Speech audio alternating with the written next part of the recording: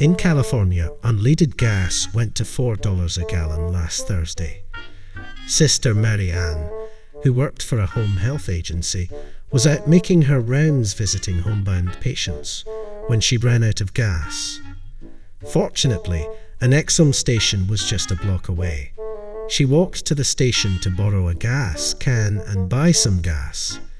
The attendant told her that the only gas can he owned had been loaned out, but she could wait until it was returned. Since Sister Mary Ann was on the way to see a patient, she decided not to wait and walked back to her car. She looked for something in her car that she could fill with gas and spotted the bedpan she was taking to the patient.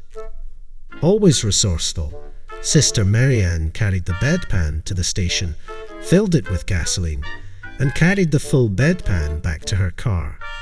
As she was pouring the gas into her tank, two Baptist ladies watched from across the street. One of them turned to the other and said, "If it starts, I'm turning Catholic." Here's another one.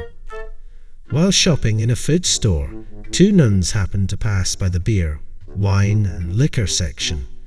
One asked the other if she would like a beer. The second nun answered that, indeed, it would be very nice to have one, but that she would feel uncomfortable purchasing it. The first nun replied that she would handle it without a problem.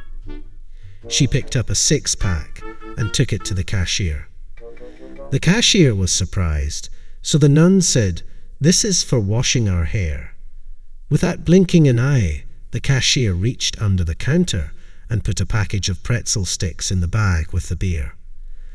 "The curlers are on me."